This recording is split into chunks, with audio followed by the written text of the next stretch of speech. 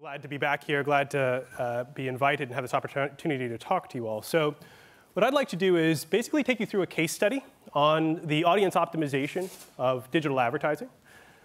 So I really want to get a little bit into the details of what exactly happens, and I want to focus on a number of different topics as I go through it.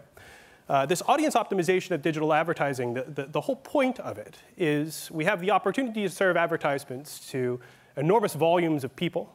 And we want to be able to identify the subset of people that are going to be most influenced by an advertisement. So how do we do that? So I'm going to talk today about the scale of the data, of the models, of the decisions that we're making. I'll talk about the overview from a context and problem definition. I always like it when you get a little bit more context up front around what the heck is this for, right? What's the actual application? How does it work? I'll take you through the process at a pretty high level, staying to generalities around how it works. I'll mention some of the details, but I can't go through all of the details in this shorter period of time. And then we'll spend a little bit of time on visualization. I'm a huge believer in it. I'll give you a little bit of an overview of why I am a huge fan of visualization and some examples of how we visualize this massive system. And then finally, I'll cover the technology stack that we use to actually make it all happen. So first on scale, to begin with, we process over 1 terabyte of structured data every single day.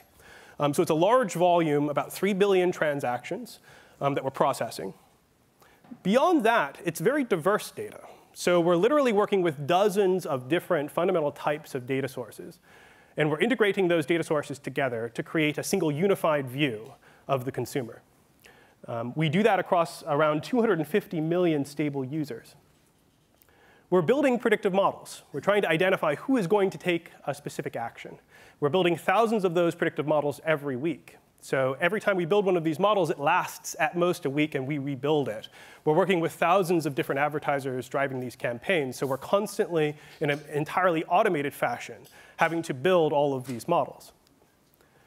We're making 200 billion user-level predictions every day. So we have all of these models. We've got 250 million users. We need to update the state of the system every day to improve the targeting for that day. That requires re-predicting about everyone that we track with every single model. So not only is there a lot of this big data, big complexity in how we build the system, but we also have to process an enormous amount of data in real time. We get about 30,000 requests for data at peak in a given second, and have to respond back all within 200 milliseconds, or else you're just purely losing opportunities to monetize an impression. We're also building hundreds of different visualizations and using that to constantly track the state of this system and what's working and what isn't working. Those visualizations are all produced daily. They're distributed within the organization. They're distributed to clients. And then the people within data science are using those visualizations to really understand what is happening in the system. So a little bit of overview and context for what the problem is that we're addressing.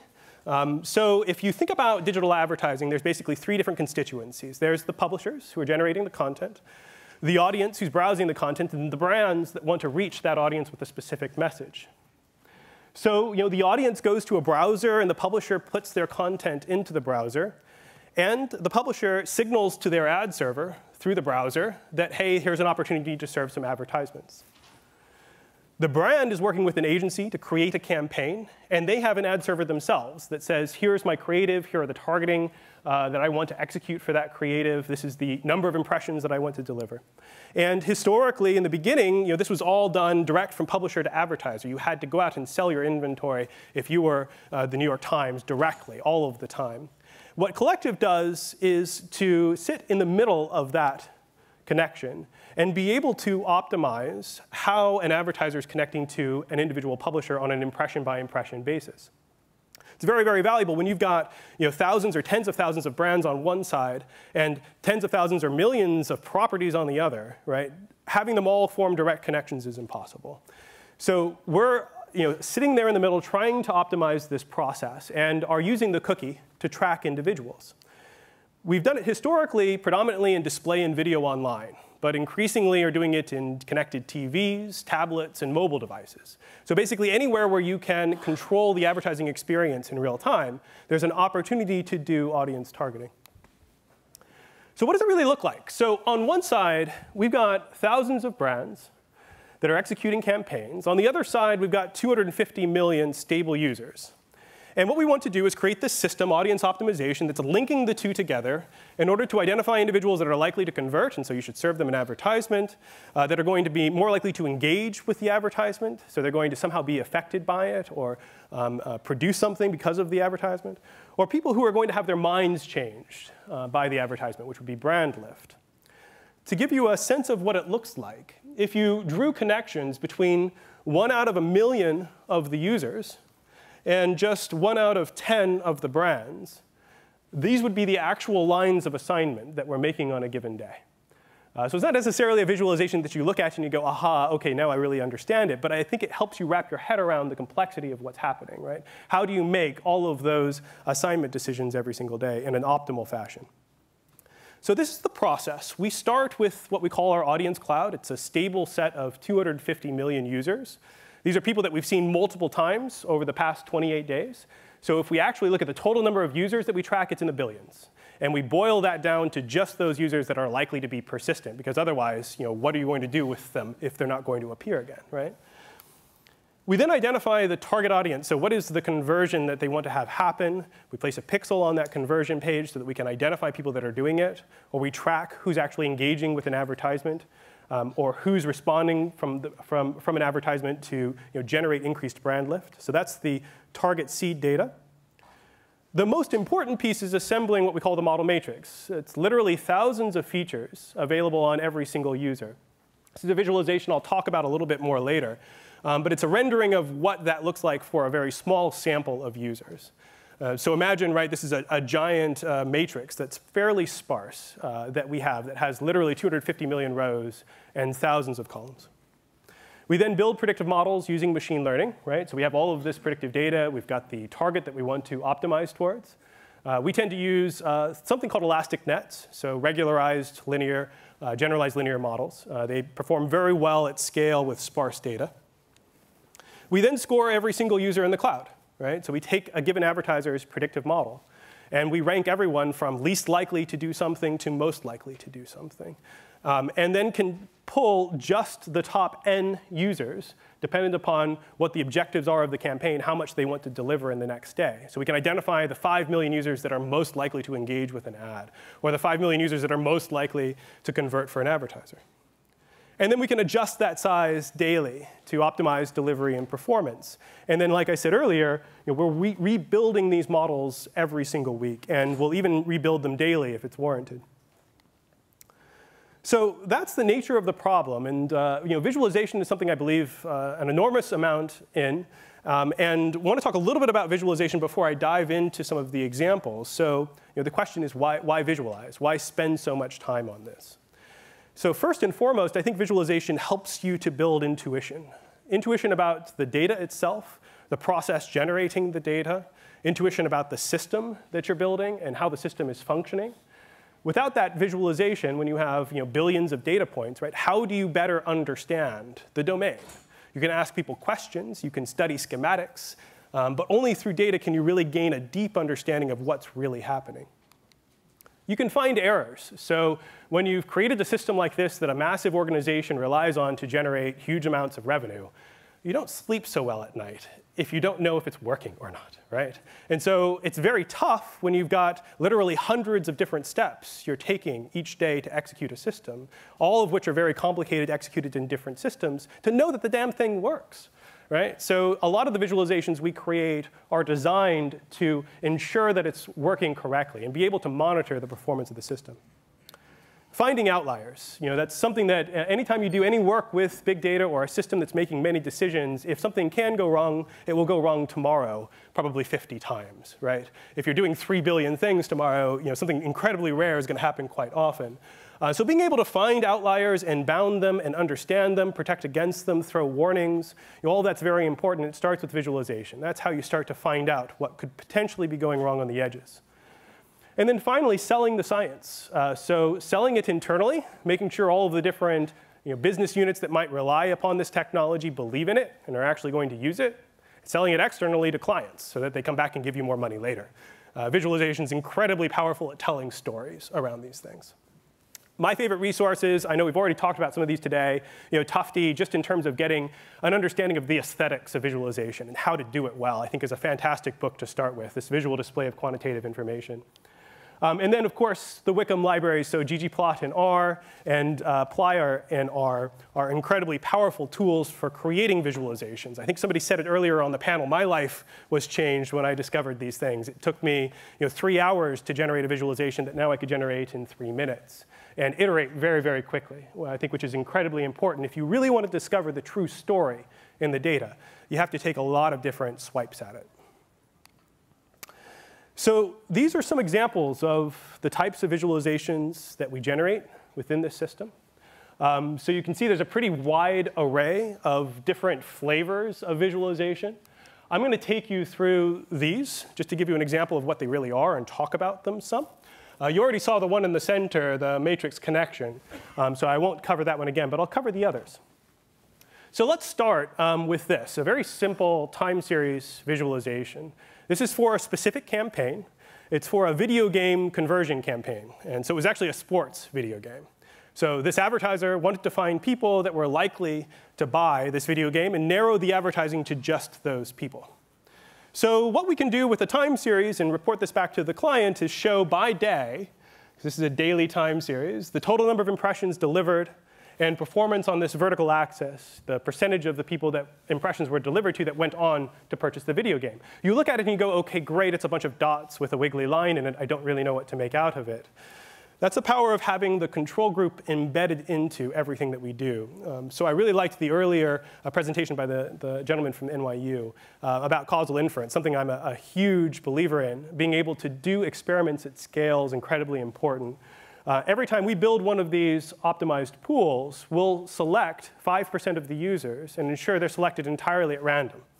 So after the system is actually put into production and ads are being delivered, we can see, are they being delivered to the test or the control group? And therefore generalize that whatever difference there is in behavior is because of that audience selection. Now, you can go so further. Does this actually tell you that the advertising caused them to buy the product? And it doesn't. You have to do something more sophisticated to get there.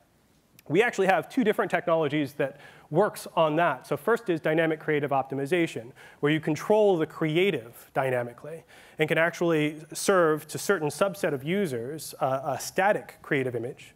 And then to other users, serve dynamic creative images that are selected based upon their attributes. And you can then test by observing differences over time to see whether or not that change in creative actually influenced people's behavior. Did they do something different? We can also identify which audiences are most receptive to advertising by doing a similar experiment where we hold out a set of users. We've got a whole paper called Causal Attribution that's about that. So it's an exciting thing to do. Let's dig deeper into this example. I think it's kind of fun to see, well, who is this audience really? So it's a video game, sports video game, people that are buying that. And the first thing we look at is income. Well, surprise, surprise, lower income, more likely to purchase a sports video game. As you make more money, you have less time to play video games. That's what happened to me. If you look at age, they're much more likely to be young. Right? That's not too surprising either. As you get older, your reflexes get poorer, you perform worse, you get beat by your cousin or your nephew, and then eventually your children, and you say, I'm never going to play them again. Right? So that's my causal story behind age. They're more likely to be male. OK, well, surprise, surprise, it's a sports video game after all. Let's look at what types of content they read online. They're more likely to read about games and music, technology, science, gadgets, but they're not reading about religion or real estate, travel, sports, or weather. They don't go outside, right? They're not reading about shopping or finance because they don't have any money, right? What are they buying? They're buying electronics and entertainment and computers because, wow, that's what you need to play video games. But they're not buying autos because they couldn't afford them, tools, they wouldn't know what to do with them unless they're screwdrivers, right? You got to get into the case and make adjustments. Or senior products, because that would just be weird, right? I mean, that's completely against this idea of who this audience is. So it's interesting to see this. This is not what the model is doing, right? The model is taking thousands of different features and weighting them dynamically to be able to score all 250 million users. This is just a view into that audience that was selected. How are they different from a random audience? And it starts to either confirm your preconceived notion about who the audience is or who's responding to an advertisement, or it goes against it and you learn something different. There's a lot of strategies in advertising that says, well, I know that it's young males that are low income, that are reading about games, that are going to buy my product. So I'm going to go find those people and serve them advertisements. Sounds great, but in theory, it doesn't work so well. Even if you combined those 4 different attributes, maybe you would get 100% lift, 150% lift. Very difficult to do that at scale. By doing this predictive model on that prior time series, we had over 800% lift, right? By being able to zone in on just that audience in this very complex multivariate way. So let's talk a little bit about the visualizations behind the scenes. So this is a favorite of mine that is a visualization of the model matrix, where we take, on the left side, a sample of about 1,000 of the 250 million users, and then across the top plot all the features. Each dot is the indication of a point of data for one of those users. The different colors are different types of data, right? I talked about these 12 different sources. So we've integrated them all together in a single consistent format. This is a visualization that, again, it's not necessarily when you go at and you look at it, is it good, is it bad? Do I know necessarily what to do differently from it? No. But I think it gives me, at least, a much better intuitive understanding of what is the data that I'm really working with. How is it distributed? How sparse is it? And it's pretty, right, which is kind of nice as well. This is a visualization that's much more useful. So again, we're building these thousands of models with thousands of features. How do you visualize the coefficients? It can be very difficult to do. So one way that I think works really well is these bubble charts, where green means a positive coefficient, red means a negative coefficient. And then you can line up along one dimension different models, and along another dimension different features, and pretty quickly see trends around different features activating in different ways for different types of models. It turns out that for this, these features are time of day that a user's browsing. And the different models are for different types of products. And so some of the models much prefer users that are browsing early in the morning, right? Surprise, surprise, probably a video game. Other models maybe are really preferring people that are browsing in the middle of the day, which might be going after people that are moms, right, with baby products or something like that. Others are looking at people that are browsing late in the evening, which is a completely different audience. So this is one sort of small bit of data that you can start to look at and get a more intuitive understanding of how are the models really using it.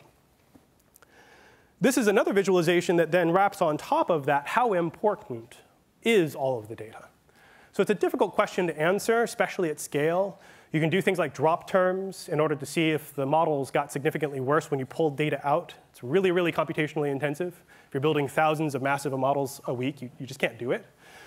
So this is a technique where we actually look at how much does the assignment change if you take the type of data out.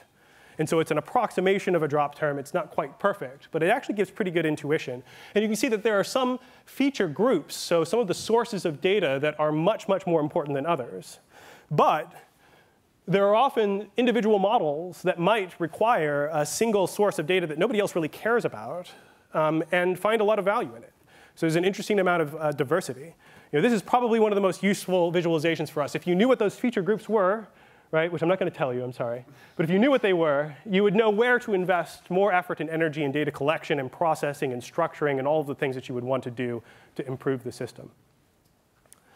So the technology stack that we're using, there's a whole range of things that have to be done, starting with logging. So we use Flume to log and manage all of the transactions that we're seeing every day.